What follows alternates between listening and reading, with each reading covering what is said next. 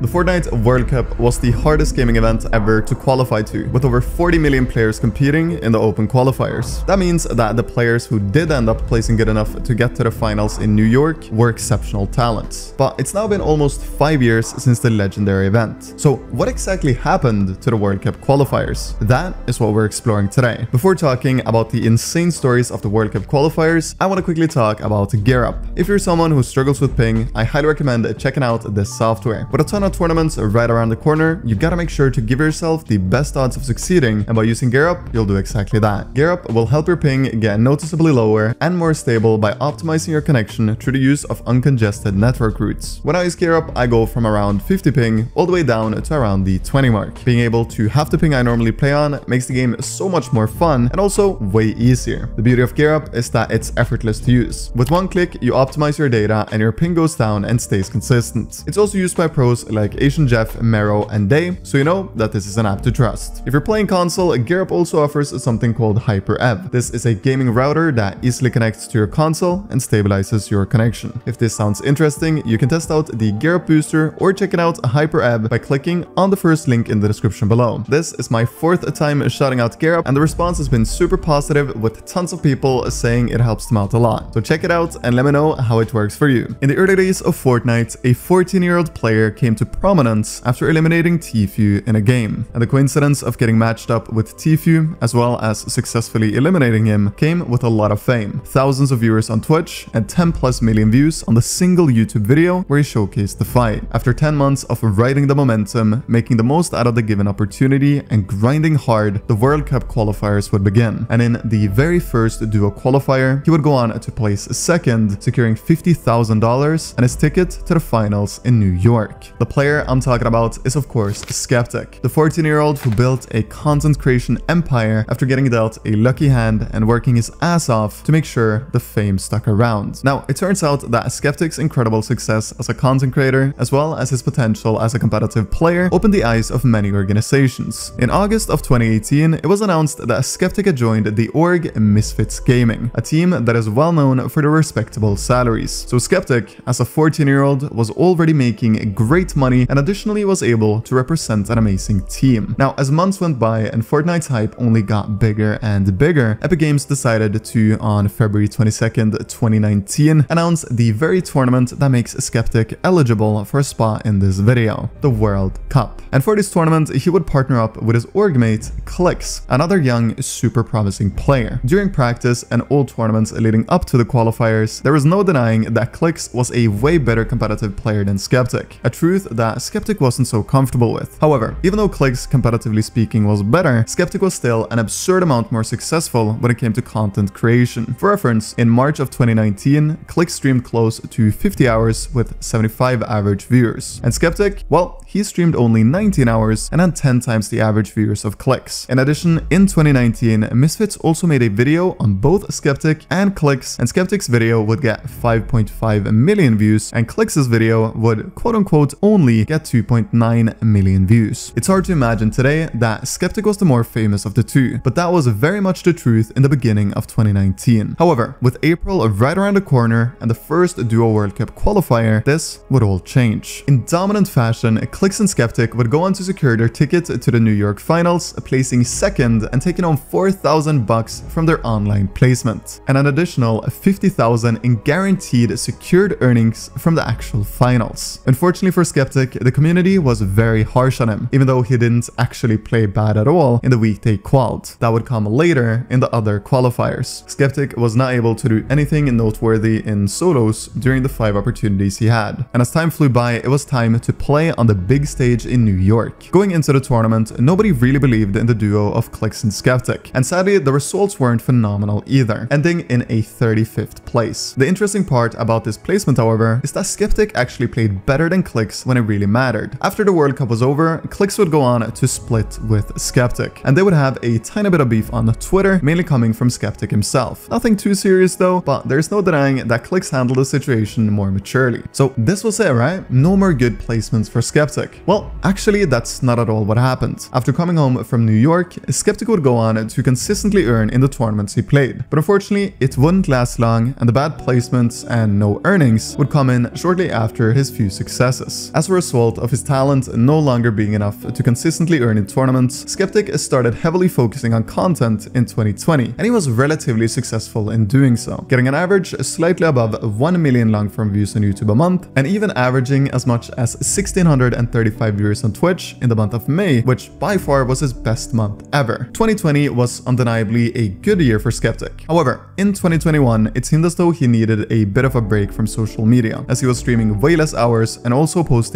way fewer videos. This naturally ended up with worse performance, less relevancy, and also less money. Towards the end of the year, in August, Sceptic announced that he had gone into NFTs, like so many other ex-pro players. After he announced his entry into a totally different world than Fortnite, he would also post himself in front of a Tesla promoting an actual NFT launch. In addition to focusing on these non-fungible tokens, he was also putting in an impressive amount of work into the gym, building a very respectable physique. NFTs and the gym is something that Sceptic has been very consistent at, in contrast to his content. In 2022, Sceptic streamed for 97 hours, and in 2023, only 4 hours. On top of that, he has only posted 11 videos on his YouTube in a span of these 2 years, with no social media presence on either in 2024. Even with the limited content, Sceptic is still, by the look of things, doing fantastic financially speaking. He posted that he got himself a little birthday treat on May 4th, 2023, where he could be seen in a picture with a Tesla Model S. Since then, he has kept grinding in the gym, he's still active in the Web3 and NFT community, and he has even become an ambassador for Cope GG, which is a charitable organization promoting the positive aspects of competitive gaming and content creation. There is no denying that Sceptic not only had a talent for Fortnite in the early days, but he also has a talent for online entrepreneurship. If he sees an opportunity, he is not afraid to give it a go, even if he will get heavily criticized for it. You see, if there's one thing Sceptic really became super good at over the years, it was tolerating intensely negative feedback from the community. His story is one filled with opportunities that he managed to perfectly execute on, some of the harshest feedback a player has ever received in the history of Fortnite, and eventually, by the look of things, redemption. Whilst we're on the topic of players who have been extremely harshly criticized, we also need to talk about Xxif. His story is one of the most intricate that has ever come from Fortnite competitive. So let's take a deep dive into it. In the very beginning of Fortnite, Xxif was someone who took the game more easily than most. Already from day one, he was winning games and getting high elims. And then only a few months later in 2018, when he got the opportunity to play some of the very first tournaments ever hosted, he would take them by storm. Crazily enough, getting 3rd place and taking home $1,000 in his first tournament appearance. Only 1 week after his 1K win, there would open up another opportunity for Xxif. In fact, one of the biggest opportunities Fortnite has ever given out, the Fall Skirmish Week 6, which was an open LAN tournament with a prize pool of a whopping $1.85 million. The only slight issue for Xxif was that this tourney was in San Jose, California. In other words, on the west coast of North America. And Xxif, well, he was from the east coast. So not only would this trip take a ton of effort, but also a lot of money. But Xxif was confident in his Fortnite abilities and packed his bags and went on his way to San Jose to give competitive Fortnite a proper go. When he got to the venue where the tournament would be hosted, he had to make his way through the heats, where hundreds of other aspiring young Fortnite players would compete. He had to do this in order to get to the grand finals, where there was money to be made. His partner for the tournament was none other than Ronaldo, another extremely infamous Fortnite competitor. Playing in the heats, he would meet a ton of other top-tier professional players like Tfue, Sexro, Metro, and Sate. But even when competing against the top international players, he would easily succeed in making his way into the grand finals. In the finals, he wouldn't go on to make $1,000 like he did in the week prior, but $10,000, collectively with Ronaldo and a placement of 13th. Needless to say, Xxif was one of the most talented players in the early days of Fortnite. And after the Fall Skirmish, the placements would keep coming in. 20th in the Montreal Qualifiers, 8th in the Gauntlet Cup, and 5th in the Scallywag tournament. But these tournaments would be nothing in comparison to what was to come, namely the World Cup Qualifiers. Already in the very first week of Opens, Xxif would bang out an incredible placement. 8th in Opens, getting 31 elims, which by all means was an incredible result. The day after, in the finals however, he would place 980th, only taking home 150 USD. Xxif was far from satisfied with the result and knew he needed to put his head down, fix his mistakes, and just be better for the upcoming opportunity in duos the week after. And as the week went by and he made a better strategy for the finals compared to what he had in solos, he would go on to start his duo run with a 28th place in the Opens, with his trustworthy partner, Ronaldo. The day after, in the finals, they would pop off and get 9th place and take home $1,250 each. This day was heartbreaking for the duo, as they were only 3 points short of qualifying to New York and bagging a guaranteed 50k. Their final game of this qualifier was a 20th place with no elims, meaning they didn't get a single point when it mattered the most. By simply getting a top 15 with 3 elims, they would have not only gotten their ticket to New York, but they would have also won the entire event. The next qualifier was a solos one, and Xxif had had enough. This week, it was time to do whatever it took to ensure his qualification, but sadly, he decided to resort to unethical ways to make it, even when he was more than good enough to do it legit. The first 9 games began with him playing like he normally would, no cheating and performing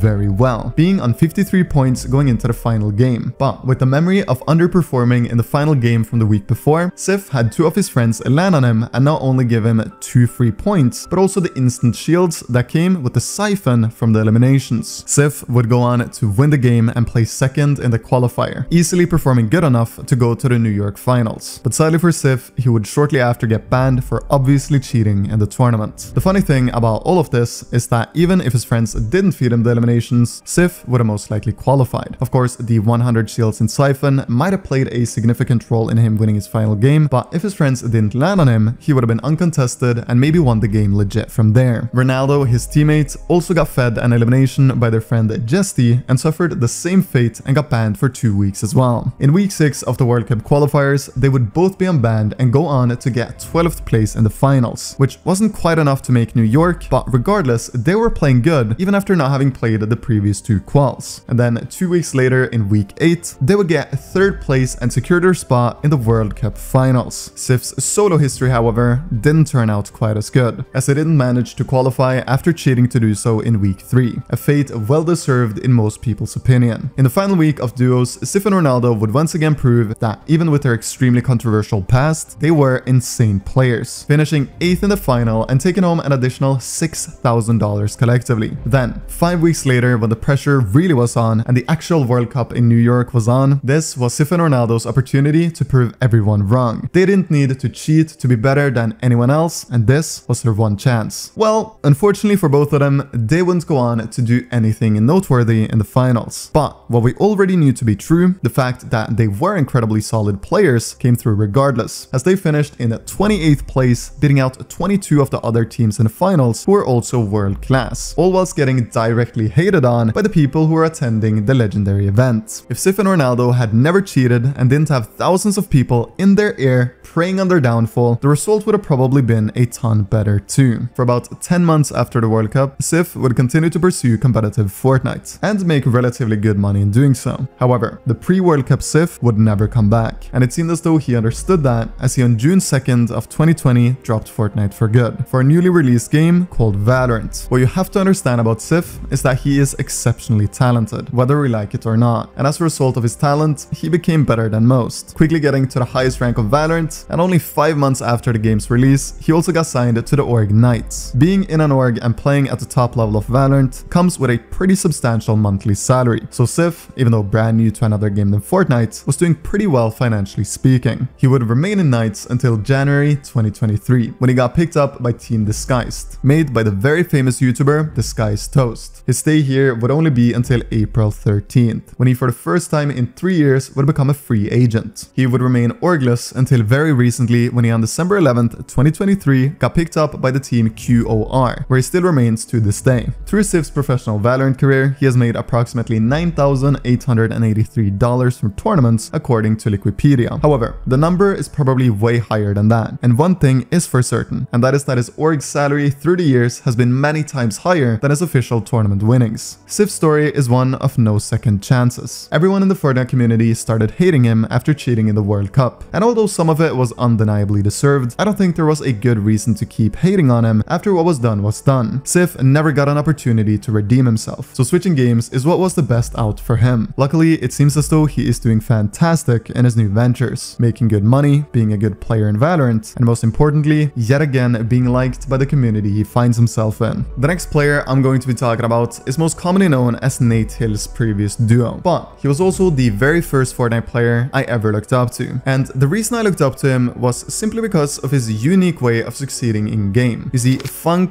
or FunkBomb, has always played in a slow, precise, and methodical way that was insanely satisfying to watch. And he did all of this whilst streaming with an extremely humble personality. Funk's playstyle allowed for super effective fights, and as a result of his qualities as a player, he was the world record holder for most solo versus squads elims in the early days of Fortnite. Having this title was a big deal in the beginning of the game, as there was no other real way to prove yourself. Luckily though, on the 26th of July 2018, or in other words, only 3 months after Funk had gotten his insane world record, Fortnite announced the Solo Showdown, an often forgotten tournament. The format of this one was very different than anything we have today. You basically played 25 games in the tournament, which was available 24/7, just like hopping into a ranked matches today. And based on how you performed in these 25 matches, you got given a point score. If you won a game with a lot of elims, you got a lot of points. If you died off spawn, you got no points. And there were no live leaderboards. So you played your 25 games and waited until Epic updated the entire thing. The incentive behind playing was mainly V-Bucks. If you won the tournament, you would get 50k off them. If you got 2nd to 4th, you got 25k, 13.5 for 5th to 50th, and the final 50 from 51st to 100th got given 7,500 V-Bucks. But in Fortnite's blog post announcing this, they also, near the bottom of the post, added a tiny line of text stating that eligible top performers in the Solo Showdown may also receive invitations to future Summer Skirmish events. This line of text that was far down on the blog post announcing the Solo Showdown happened to be life-changing for those who took the event seriously. $8 million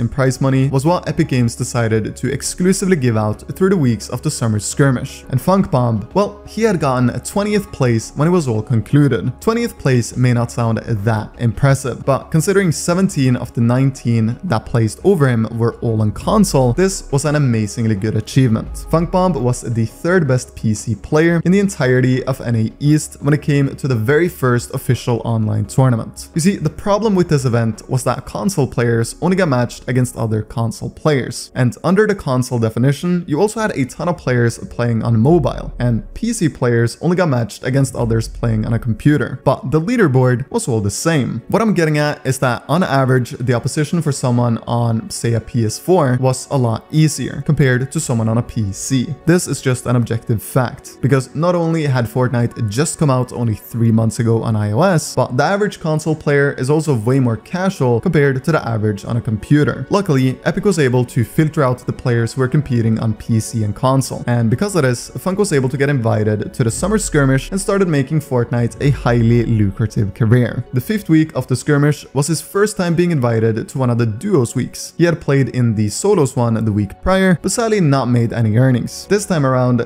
things were different. It was his first time playing an official tourney with Natehill, and they performed, getting 7th place and an incredible $24,000 collectively. Not bad at all for his 2nd week in a Summer Skirmish, but little did anyone know that this would only be the start to FunkBomb and Natehill's incredible partnership. The week after, in the 6th week of the Summer Skirmish, Funk and Natehill would put on a show and win the entire thing. This tournament was in collaboration with Twitch rivals, so because of that, they quote-unquote only won $18,350 together, but they got something way more valuable, and that was the taste of winning. As a few weeks passed and Funk kept on performing in the Summer Skirmish, getting another 2nd place and also a 12th, the tournament wrapped up. As fall was approaching, the name was no longer appropriate, so Epic decided it was time for the legendary Fall Skirmish. Now, for this one, already in the very first week, Funk would sadly go on to meet the same destiny as Xxif, who we talked about earlier. He would get a 14-day ban from competitive, but not for getting fed kills, but rather for stream sniping. Whilst Funk was eliminated in a game, he was communicating to Natehill how much HP the players around him was on, all whilst they were streaming them playing the tournament. For the next 4 weeks, Funk wasn't invited to play at all. So in the notorious 6th week of the Fall Skirmish, like we talked about earlier, he decided to pack his bags and play the open LAN tournament like so many other eager competitors. Just like Xxif, Funk would go through the heats with flying colors, making it to the grand finals easily. And in the grand finals, Funk would perform like never before, ending up as the 2nd best team attending. outstanding, taking home just over $250,000 with his dependable teammate Nate Hill, only second to Tiffy and Cloaksy. As a result of this tournament placement, he would also 1.5 months later be announced to FaZe Clan on December 10th, 2018. I don't have to say this, but 2018 was an incredible year for FunkBomb. He accomplished more than anyone can dream of when it comes to competitive esports achievements. Hundreds of thousands in earnings, making a great community, and joining the biggest organization esports has ever seen. Going into 2019 though, he didn't slow down. The placements kept rolling in, and as the World Cup got announced, he knew he once again had to prove himself. In the very first week of solos, he would underperform and place 388th in the finals, a placement he definitely wasn't happy with. And in the week that followed, he would grind hard to ensure a better performance in duos, and the grind ended with a pretty good performance of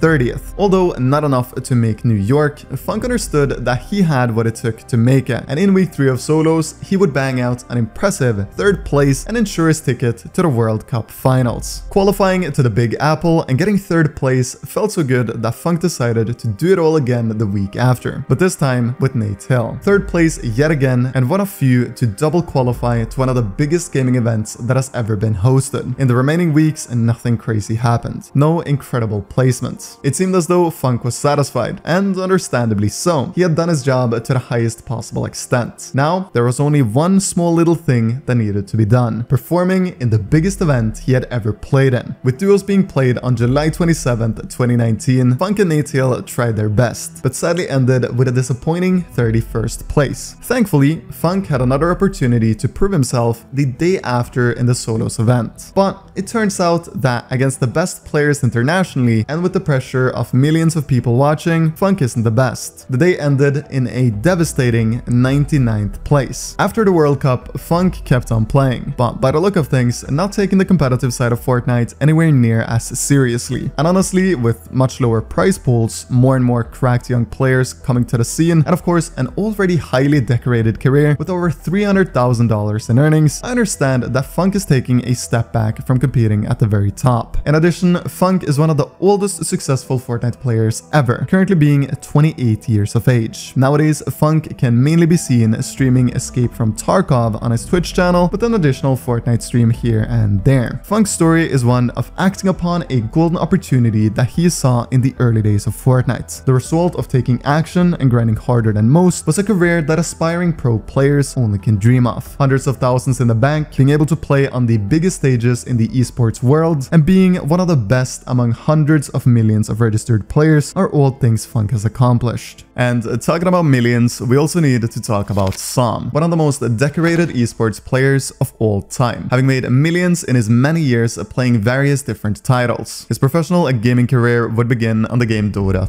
2, already in 2012, when the esports scene was small and making money from competing was almost impossible. Sam, or previously known under the alias Xxif, however, was good enough to be one of the few to make money from playing video games, making his first $100 in earnings on June 30th of 2012, and an additional $100 would come in only 3 months later. These earnings weren't from any random top 55 or 65 like we would have expected if it was Fortnite. No, both of these tournaments was won by the man himself. Now, Dota 2 in 2012 wasn't even officially released. It was still playtesting in the beta version, so the entire prize pool in the game was extremely limited, with the biggest tournament, the International, only giving out $1.6 million. These prize pools would drastically improve only a few years later, when Dota was already giving out almost 20 million in potential winnings in the TI. But this was already too late for Xxif, or as we know him, Sam. He had already moved on to the pretty similar game Heroes of the Storm, a decision he would later say he regret. Now, the regret probably wasn't too bad, considering Sam went on to become one of the absolute best players in the world in that title. I'm talking over $80,000 in official earnings from 2015 until 2018, being signed to some amazing organizations like Tempo Storm, and a whopping 14 tournament wins in his few years playing the game. Now, Sam has a quality that is probably both good and bad, and that is that he is quick to switch games and leave everything behind for a new opportunity. Just like he did when Heroes of the Storm got released and he left Dota 2 behind for good, he did the same when the game Fortnite came out. A decision that he would not regret. Being able to be one of the first players into new games gives you a massive head start if you have competitive experience from previous titles. And Sam was able to capitalize off of his esports experience already very early on in the Fortnite world, when he attended PAX West in the beginning of September 2018. He would go on to take 24th, taking home $5,000 and understanding that the potential of his Fortnite career was endless. Only 1 month after, he would be invited to play his first full skirmish week alongside Bizzle. This would of course turn out fantastic, as they would end up placing second, which is a placement they're both notorious for getting. But it didn't matter because they took home $47,500 collectively. After this tournament, Sam could still be seen competing in various of the remaining tournaments of 2018, getting 14th in full skirmish solos the week after he won 47k with Bizzle, and at the very end of the year, he could once again be seen competing in a LAN environment, like he did at PAX West, and ended with a 4th place finish at the now mostly forgotten tournament of WSOE. His tournament placements ended with an additional 10k in his pocket after his insane performance with Bizzle. 2018, or in other words, the first year of Sam competing in Fortnite, would end with $49,500 in earnings. On top of that, in the beginning of the year, he also bagged $19,500 from Heroes of the Storm, so almost 70k just from tournament earnings in the year he switched games. That speaks volumes to the kind of player Sam is. But as we all know, 2019 was the year where Sam would really go big. He would start the year with the secret skirmish, where he didn't place particularly well, getting 22nd in duos and 20th in solos. But he did make 10k regardless. After he got home from the LAN, he would pick up a new duos partner to play with. Funnily enough, another player famous for getting second places today. You might see where this is going. His new duo was Scented. In their second event playing together, they would get just that, second place. In their third place, and in their fourth, they would finally win their very first event. Then, as everyone was ready for the World Cup and Epic decided to host a World Cup warm-up tournament, they would go on to get, you guessed it, second place, solidifying the fact that they were ready to compete and perform in the upcoming life-changing opportunity. Starting in the quals off, Sam would finish 75th in the first week of solos, a performance the multi-game talent was far from happy with. He knew that if he wanted to ensure his spot in the New York finals, he would have to come up with a better strategy for the upcoming opportunities. Unfortunately, the result in the following duo's opportunity was far from satisfactory as well, as they ended on a 31st place, which to normal people would have been an incredible accomplishment, but not to the likes of Scented and Sam. Then, as the new strategy for solos was made and week 3 came around, Sam was finally able to get his ticket to the finals. He did so by placing 5th and winning $2,250, and of course also guaranteed his 50k. Sadly for Sam, he was not able to double qualify, even after switching duos from Scented to Symmetrical, and in the remaining weeks of solos, he wasn't able to break top 250 in the finals again either. But that didn't matter, because he already had a spot in New York, and when the big day came around, Sam was locked in. This was kind of weird, since according to Sam, prior to the World Cup, his scrims practice had been going horribly, and he wasn't even sure he'd break the top 50. His experience from playing other competitive esports and performing when it really matters the most, coupled with his insanely smart strategy, as well as being able to heavily limit mistakes in comparison to most others, playing under the immense pressure of millions of people watching and the life-changing opportunity, made Sam place second. And with it, he also became a millionaire. $1.8 million in the span of a few hours of playing. He had really made it when it mattered the most. When the World Cup had concluded and Sam went back home, the good placements and earnings kept coming in. But when the game Valorant got teased in October of 2019, Sam once again did what he does best. He didn't hesitate for a second and decided it once again was time to swap games. Valorant was officially released 8 months later, and Sam dropped everything Fortnite related to not only play the game of Valorant, but he also wanted to go pro yet again. To no surprise to anyone, Sam quickly became better than 99% of players, being one of the first in the previously called Valorant rank, now named Radiant. In August of 2020, the veteran org